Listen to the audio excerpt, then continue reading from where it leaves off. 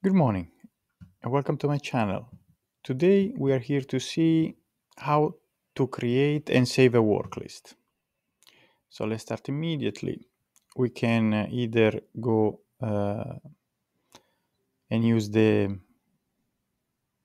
navigator on top to go to the work list environment. Here we have the database where we can see all the saved work lists.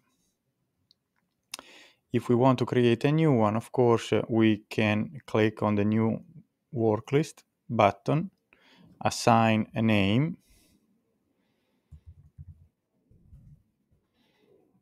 confirm, and at this point we have an empty work list. We can add programs to populate the list using this function here, add program, and then we can select the programs directly from our path.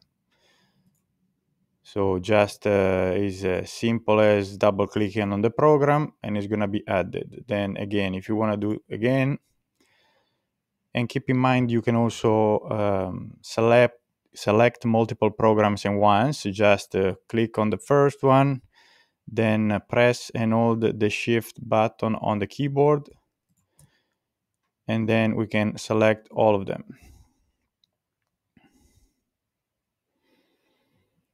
Otherwise, let me go back to the CAD/CAM. There is always the possibility to, if you have a program open,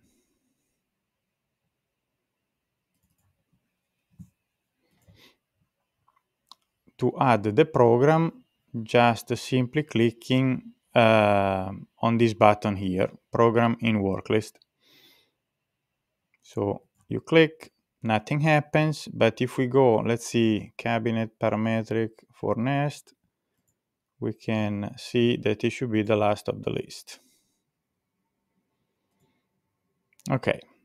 Of course, once we are here, we can change the quantities. So if we need to repeat this program or any other program multiple times, we can just change the quantity. And of course, then keep in mind the work list execution is going to start from the highlighted program. So if you have the third one highlighted, it's going to start from here and work in his way down, skipping the first two in this case. So just keep in mind before starting the machine, select the first if that is your intention. And that's it. Basically, we created a new work list. We added all the programs one way or another. It doesn't really matter. Then we can save it. So when the asterisk goes away, we are good to go. Because if we make any change, we'll see that this sign is going to come up again because it means something has changed. We added a new program or we changed the quantity, so it has to be saved again. Once again, once it's saved, we can close it and we will find it in the database tab. And we can just double click if we want to reopen it.